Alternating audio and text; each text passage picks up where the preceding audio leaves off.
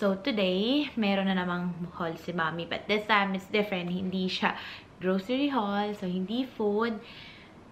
It is... Tadan! Sephora haul! So, alam mo yung panagbo-browse ka sa Facebook, tapos may ads na lumalabas. Ito yon. Ito yung nangyari doon. So, I think it's still ongoing. Today is the 28th. I ordered this about, I would say, less than, a week, mga 1 week na. And then it came, actually nung 23 pa to dumating. Kaso, wala kami sa bahay. So, it ended up sa post office. So, I was only able to pick it up today because we came from a holiday. Hindi ko alam kung anong mauunang i-post. Kung maybe itong Sephora haul muna bago yung holiday namin. So, watch out for that. But anyways, I mean, hindi man all, like majority ng items na nabili ko sa Sephora are on 50% off na sale, other than just a lip balm. The rest are all 50% off. So, I really, tawag dito, I think, good deal siya. Kasi, I mean, like, not everything naman, or most of the stuff that's in Sephora is a bit pricey than your average drugstore products. I mean, in general, to be quite honest, cosmetics, makeup, whatever, here in Australia is pretty mahal eh. I mean, compared sa ibang lugar, like in the Philippines or sa Canada, medyo mas mahal dito. So, when Sephora has the sale, I mean, kahit, let's be honest, wala akong kailangan, I have to take advantage of the sale. So, I mean, I'm gonna get one item at a time. And then, I mean, I haven't tried any of these. To be quite honest, I think lahat to bago for me. Maybe aside dun sa lip cream. But I'll show you. But in no particular order, I think sabihin ko rin siguro yung price. I'll find, I think it's on my phone anyway. So, yung first item na kinuha ko, and believe it or not, sa tagal ko nagme-makeup, I've never owned an actual beauty blender. So, ito siya. So, it came in this pretty box. Medyo nag-glare tayo kasi I had to open the window. Pero, ito yung Dripping in Diamonds Blender Essentials ng Beauty Blender. So, this is a 2-pack. And it came with, let me see. Oh, cleanser. So, may gemstone cleanser siya. So, this one, from $57, I paid $28.50 for 2 beauty blenders, which I'm pretty sure sulit, alam mo. So, I mean, I'll try to open it up and show you. So, I haven't siya. Let's see. Yeah. Ah! Tumalon. So, ito siya. So, it comes in a pink and blue. So, yung pink nito medyo how do I say, medyo parang, it's brighter than the typical color ng beauty blender. So, yeah. So, your average beauty blender. Focus. Yun. Yan. Yung focus ka sa mukha ko. And then, it comes with yung cleanser nga. Na yan nga yung shape niya. Yan. So, yan. So, again, $28.50. I mean, like, these are your standard stuff. You know it's good. Alam mong sulit. I mean, I've never bought one. I don't know why. I've always used the Real Techniques one, which works fine for me. But when I saw the price of $28.50 for 2, you know, bargain. So, next product that I have is, this is a lipstick. It's Sephora brand. And you know what I like about this? The packaging. Barbie! You know, 90s kids, always a sucker for Barbie.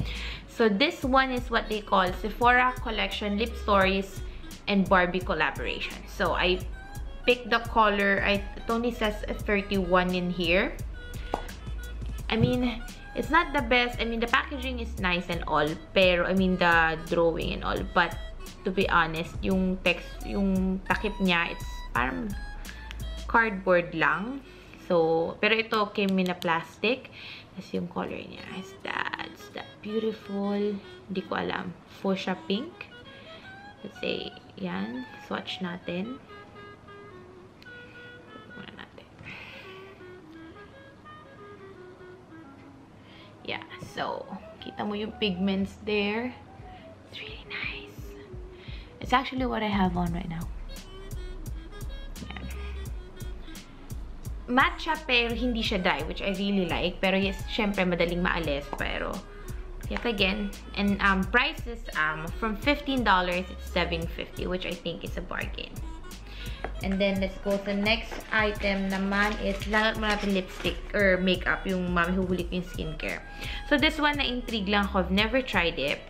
It is what they call, let me find it. It's another Sephora collection.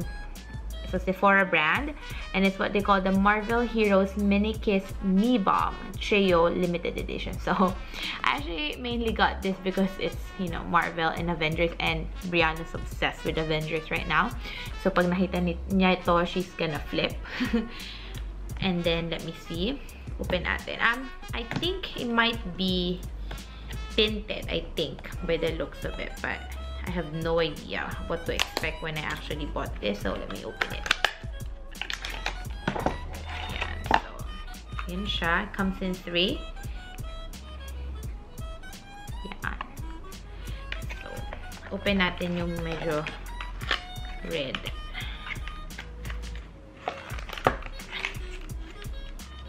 Yun. So yan, maliit lang siya actually, oh. But I mean, mini lang naman talaga siya. And then I think you twist it, or oh yeah, you twist it, and let us see.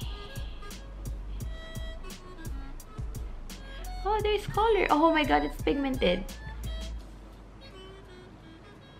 Hindi siya focus. Nag-focus kaya.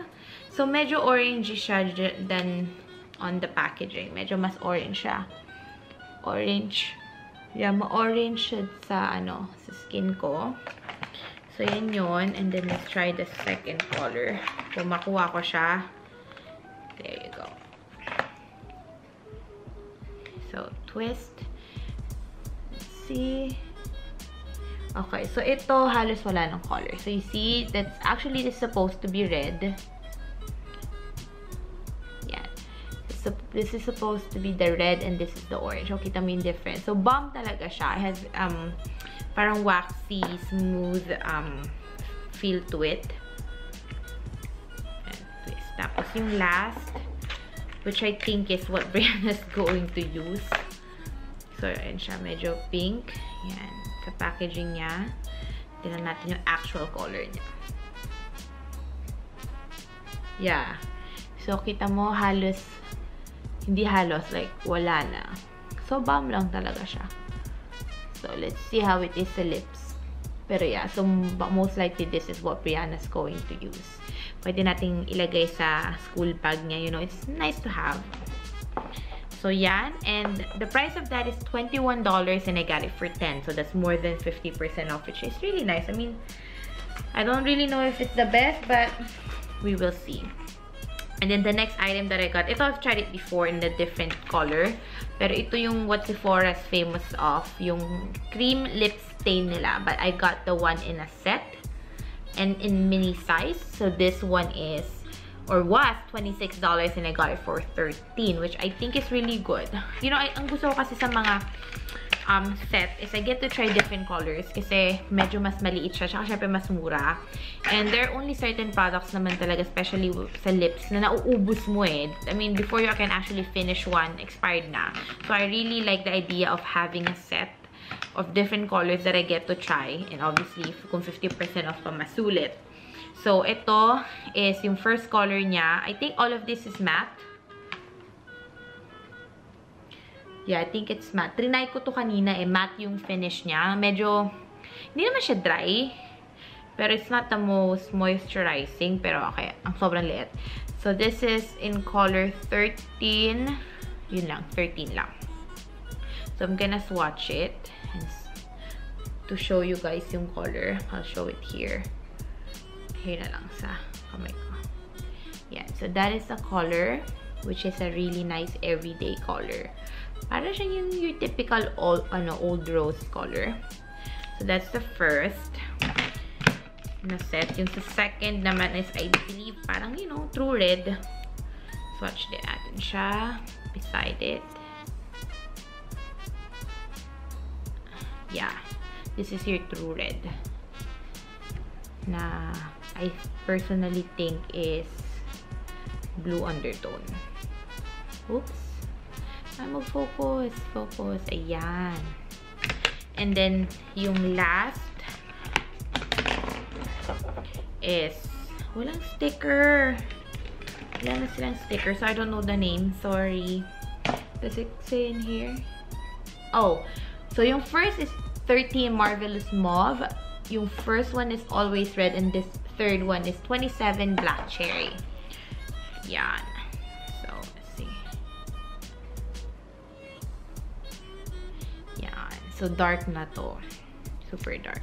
So, I like it na may variety din yung set. It's not all pink or all reds or all dark, diba? So, meron kang option and I think it's a good mixture ng color. So, you can have your everyday na color, then you have this red, gusto mo ng pop of color, then something dark for a night out, or if you're that person na mahilig sa dark like me. So, yun yung 3 colors, and it's called Sephora Collection Mini Cream Lip Stain Set Limited Edition, and I got it for $13 from $26. So, that's that. And then, next item is, yeah, I got the BECCA Put a Glow on It. Yeah, so this one is a set. So it's the Put a Glow on It Primer and Highlighter Set Limited Edition. It was $43 and I got it for $21.50. So I've never used any of these, to be honest. I don't usually buy naman talaga mahal na makeup, so you know. So it came in a box, and then it's, you know, nicely wrapped in here. And I expected it naman to be small, so no surprise naman ako sa mga size. And then, as I said nga, it's nice to have small, diba, packaging. So, let's do this. So, the first one is the BECCA First Light Priming Filter Instant Complexion Refresh. Yeah, ang haba. So, yeah, so your instant fix for bad face day. Introducing your new Pick Me Up, a lustrous lavender Hued Primer Filter powered by luminescence that preps, perks, and perfects the complexion. So, it says there, purple siya. Open natin. Curious ako sa consistency. Tingnan natin ano ang... Yan. Well, purple nga siya, and yan na, I mean, mabilis siya mag-dry, which is good. Medyo may pagka-lavender yung color. I mean, just your standard smell. Ayun. Ayan siya. Tumulo na rin naman eh. Ayan. So, may pagka-purplish yung color niya, but it blends to the skin. Really nice. Medyo watery siya than I expected it to be. But it leaves your skin a bit dewy, if you can see that. May sheen siya. And then the second one is BECCA Skin Love Brighten and Blur Primer. Infused with Glow Nectar Brightening Hydra Complex. So, it came in that. Sorry, so itong first pala is 15 ml or 0.5 fluid ounce. And this one is the same. 0.5 fluid ounce or 15 ml. So, tanggalin natin. I think parang by the feel nito, medyo mas thick siya.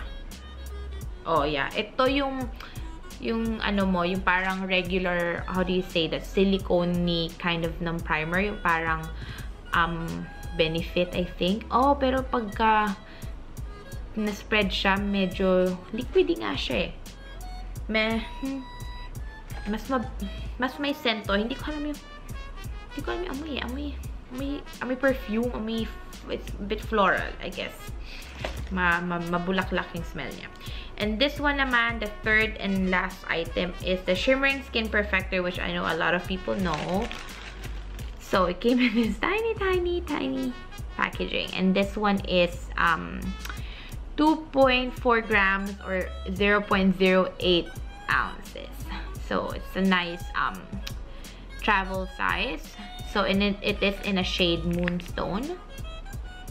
And it's just this really nice powder. So, siya. Yeah. So, you know, alam naman natin kung gaano kaganda yung BECCA highlighter. So, it is nice. It's a bit, I don't know, I hope it's gonna go well sa skin ko kasi medyo light siya. But, I think, maganda rin siyang pang topper sa eyeshadow pag gusto mo ng medyo glittery. So, yan. It's nice. So yan yung set na yan. So, 3 items. And I got it for, I remember, $21.50. So that's that. And then the next item that I have is, ito hindi to kasama sa 50% off, but I really needed a lip scrub. So I want to give this one a try. It has really nice reviews aside. So again, this is from the Sephora collection. And this is the Honey Lip Scrub. I'm expecting it to be mabango. So we'll see. Hold on. So yung packaging niya is the same as the lipstick. Yun lang mo yung cardboard feel. Maganda yung print. Pero yun lang, pag mabasa or anything like that kasi masisira agad. Yeah, mabango. It smells like honey. So I'm going to expect na mayroon siyang parang granules in it. Kung scrub, I don't know yet. I have yet to see kung paano siya gamitin. Pero wala siyang instructions or anything. So, check ko na lang sa website. Pero yeah, this one naman is $9 for the lip scrub. Yeah, there you go. Sephora Honey Lip Scrub. Okay, sorry, hindi ko alam ko ba naputol. So, as I was saying, this is the Sephora Honey Lip Scrub and I bought it for $9. So, I think yun lang yung cosmetics slash, you know, lippy thing. So, I got 3 skincare. So, I just wanted to try a different cleanser, and this has good reviews and it's a really good price. So, this one is from the Sephora collection, and it is the Cucumber Seed Quenching Cleanser. So, ilang ml to? This is 150 ml or 5 fluid ounce, and I got this one for $9.50 from $19. So, like, na-expect ko mabango siya. I mean, the one that I'm currently using right now is from Shiseido. The Senka Whip, which I really like.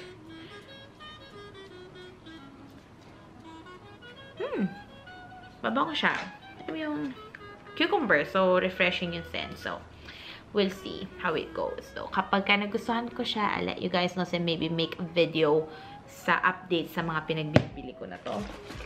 And then, binili ko yung partner niya, which is a Cucumber Seed Hydration Cream. So, again, I'm after for a new moisturizer. I'm currently using Couple, which is yung aking go-to na Cetaphil.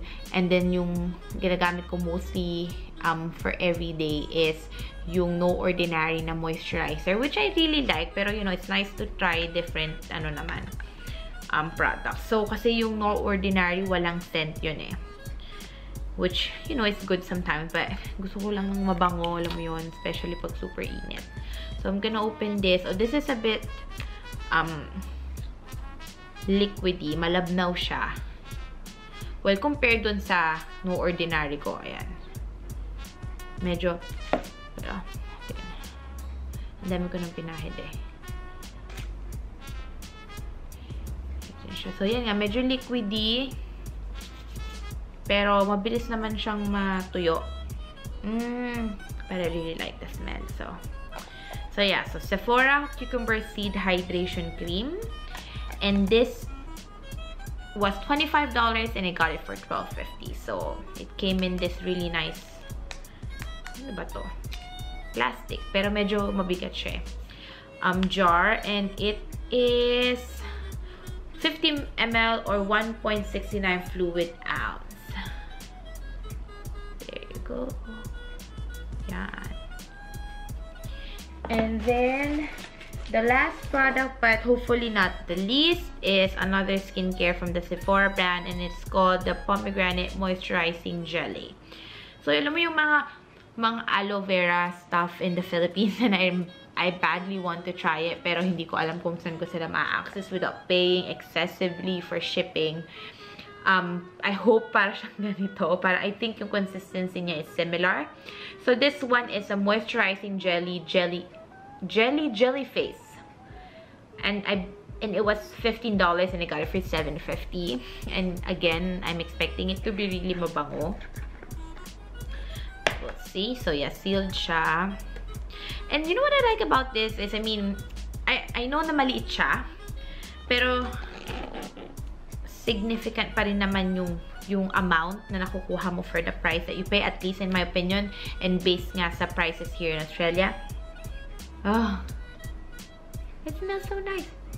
Mabango siya. So, I hope maganda din siya gamitin. So, let's put it here. Yeah, yun. Medyo basa siya. So, I imagine this being cold. Maganda ipahid sa face. So yun lahat yung items na kinuha ko. I mean, it's not much. And marami rin naman kasi pa akong makeup. But na hindi ko pa rin masyado nagagamit. But this is the haul that I have. And then I got, I think, a couple of freebies, which is the Fresh Sugar Face Polish. Ito diba sa Sephora, when you buy something, you always get some freebies. And this one is the Alpha H Liquid Gold with glycolic acid. So yeah, stuff that I've never used before that I want to give it a try. So again, this is all the stuff that I got from Sephora. I hope you enjoy watching this video. And I mean, let me know if you've tried some of these products. I'm very eager to find out if it works, and you know, stuff that might be a staple in my makeup skincare routine. So again, if you haven't subscribed, please click that subscribe button. I mean, we do a lot of stuff, you know, hauls, travels, family vlog. It's not just me here, and it's Daddy Brian, Brianna, and Nicholas, you know, one big TV channel. So yes, again, thank you for watching, and then I'll see you on my next one. Have a good day.